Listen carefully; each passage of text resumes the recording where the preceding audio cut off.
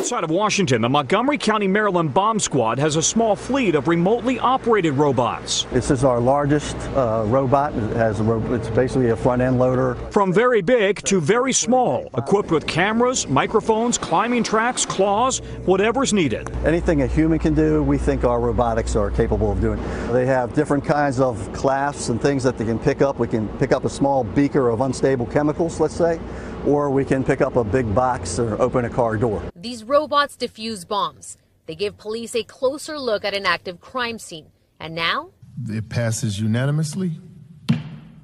San Francisco's police force will have the ability to use them as potential lethal force options. But that decision wasn't made lightly. We heard passionate arguments and clarifications coming from both sides. Of course, I don't want any officer to lose their life. But I think that this is the scenarios that we're using are hypotheticals to bring up fear. These are not autonomous robots. No one's tapping in. These are trained police officers that would utilize a robot. A new state law now requires law enforcement to have public discussions when acquiring and utilizing military-grade weapons. That's what happened here.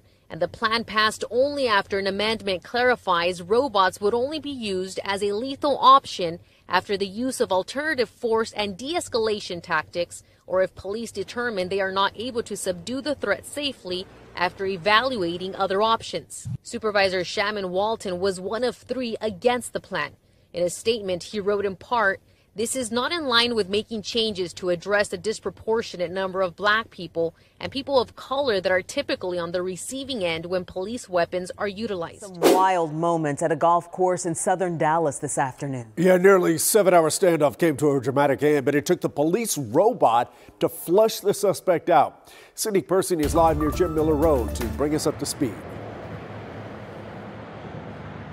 Hey Chris, good evening. So we just learned the suspect's name here is Kevin Knowles. He is 31 years old and was taken into custody shortly after 4 this afternoon. You can watch here for yourself as officers put him on a stretcher and load him in the back of an ambulance. We also just learned here in the last several minutes he did go to a local hospital. As a precaution though, police say he was not injured, nor were any officers or bystanders. Now I want you to look at this closely.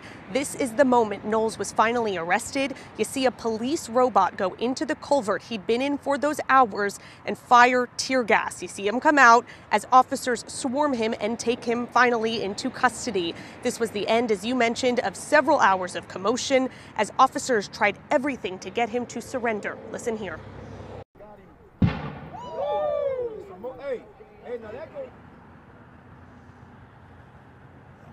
So as you just heard, we heard popping sounds, banging sounds, watched smoke come out of that drainage area, that ditch where that standoff took place. So how did Knowles get there in the first place? Well, police say around 10 a.m. they noticed his car with stolen plates about 5 miles from here. Officers say when they pursued, he fled and crashed his car, got out, ran for the woods, and at some point fired shots. Sources tell WFAA Knowles was out on federal probation for unlawful possession of a firearm. Dallas police, though, will still not say who or what he fired at, but the course manager here told us Knowles fired at a group of golfers.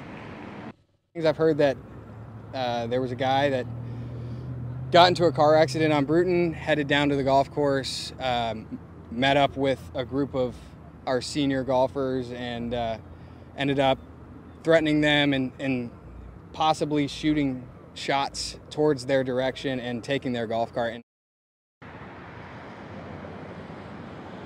So we know that as all of this unfolded for those several hours, dozens of golfers were stuck here in the clubhouse. I just spoke to one of those golfers, and get this, she is only 14 years old. I will have her story, what she saw, what she heard, and what she learned coming up tonight, new at 10. Izzy?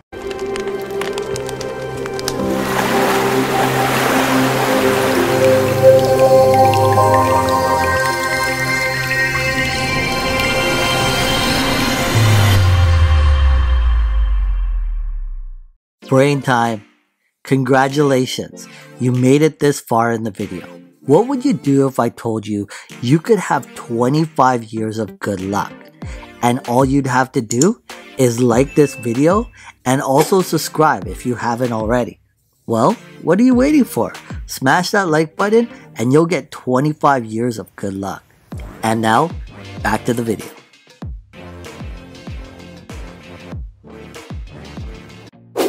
Military experts have been saying for years that over the next 10 to 20 years, most militaries will become 40 to 50% robotic, while many law enforcement police departments feel they need to move in the same direction.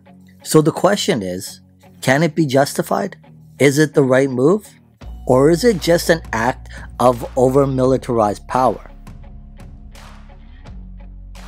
Official told the Times criticism from the public about the robot representing over-militarization and how low-income communities or police led the department to end its contract early.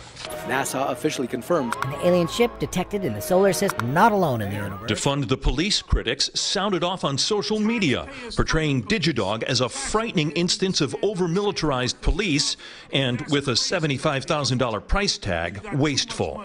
They got military gear, and now they got robot dogs in the streets, further oppressing us. We're robots now. It's said that robots will be smarter than humans by 2029. But what does that really mean? Surely robots are not conscious and have no emotions like humans. That being said, couldn't that be a good thing? Let's say if humans were to allow an AI takeover of some sort within law enforcement, in our police departments. For instance, traffic stops, or even just random walking block patrol. Of course, surely a scenario where machines replace humans as the dominant intelligence on our planet would be something out of a sci-fi scenario, and very unlikely. But it's not because it couldn't be done, but because humans would never allow it to happen. But robot animals, however, in cases of espionage, disarming of bombs, hostage situations, or over-militarization is very real.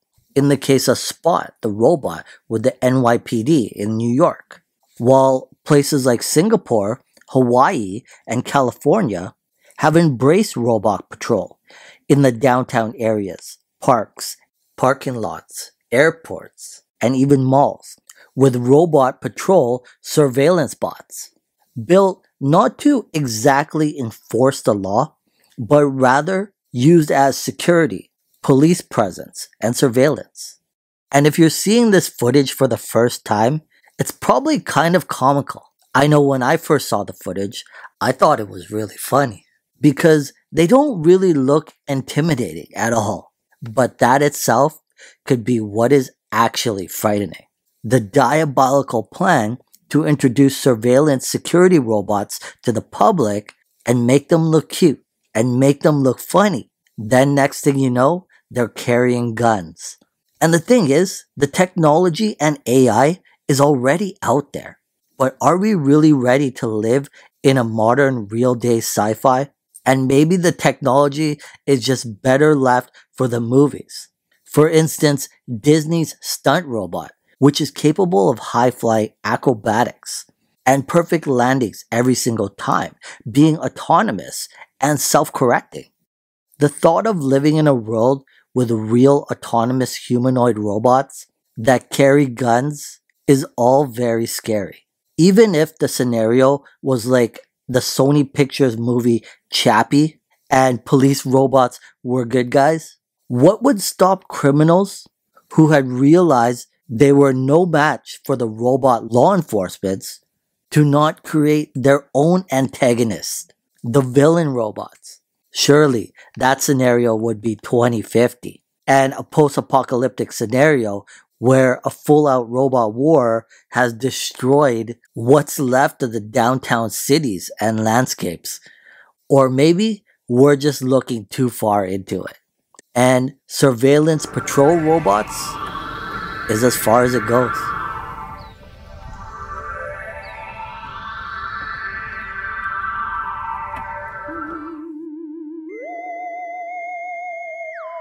NASA officially confirmed an alien ship detected in the solar system, not alone in the universe. Anyway, if you guys enjoyed this video and want to watch more videos like it, make sure to check out all my other videos.